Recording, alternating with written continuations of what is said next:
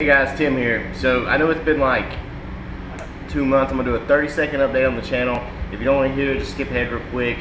So I've been paying off a lot of vacations, been doing a lot of work to the house, a lot of house projects. So the Corvette's been on the back burner for a while. I've got wheel spacers, I've got lowering bolts over here on the shelf, and today we're going to lower the car. So I'm gonna do the rear. The rear is really simple in terms of difficulty and how much you need to do. Then we're gonna see how it looks and go from there on it. Hopefully we're gonna have more videos out soon. I've just been extremely busy with work and house projects and vacations that haven't been able to really put the time and effort into put more stuff on the car. I got a guy that can help me out with the cam. I'm gonna get a cam soon and put it in the car. But for now, for the past couple months, she's just been solid where she's at until today. So today we're gonna get these lowering bolts I got from I believe VMS. It was off eBay,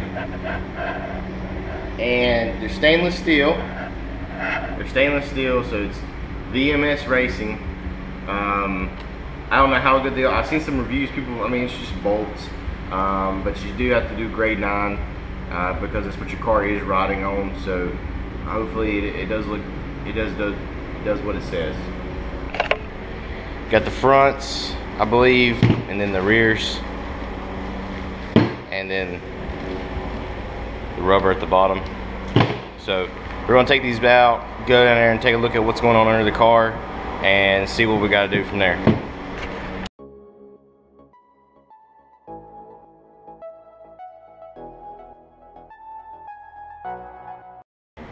So obviously you need to take off your wheels.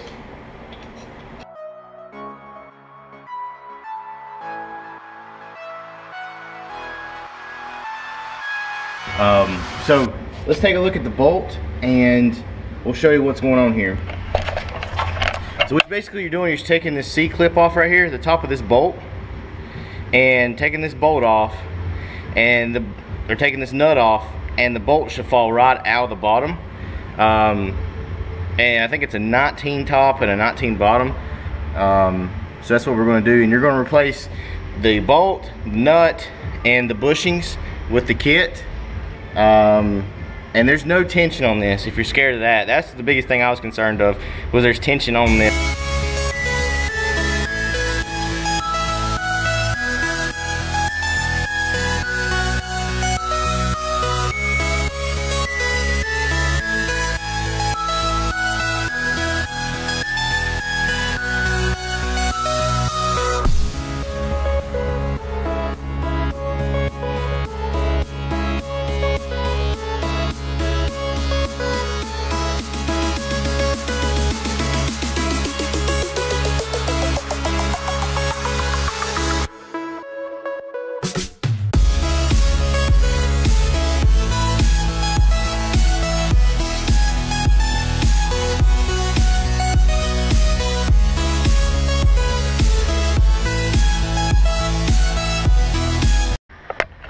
Now I've got the bolt in with the threads on the top, how far I want it to go.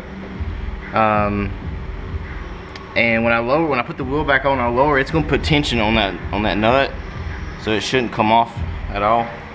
But we'll see what it looks like. Do a little test drive around the community, and hopefully everything works out, and then we'll go to the front.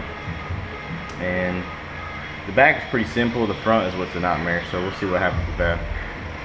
Alright guys, I'm going to show you what happens whenever I lower the car onto the bolts.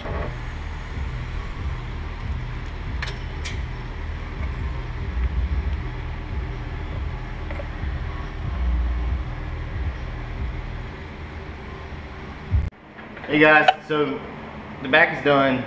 It looks amazing. It's probably a little bit too low. I'm going to have to drive around, see if it scrubs, and if it does, we'll just lift it up and spin the bolt and bring it up you know, 3/4 inch or whatever it needs to do. Alright guys, so this is the rear. It's amazing. The it's really lowered. I mean, it's tucked the tire a little bit, and this is after driving around for the suspension to settle for a little while. So this is the day after. So I'm just going to get a shot of the rear and the front. The front's also done, so I'm just going to add in this video as well. But I'll have the video for the front after this one to install the front. So here's the rear, and this is what the car looks like now, which is 10,000 times better. I highly recommend doing this.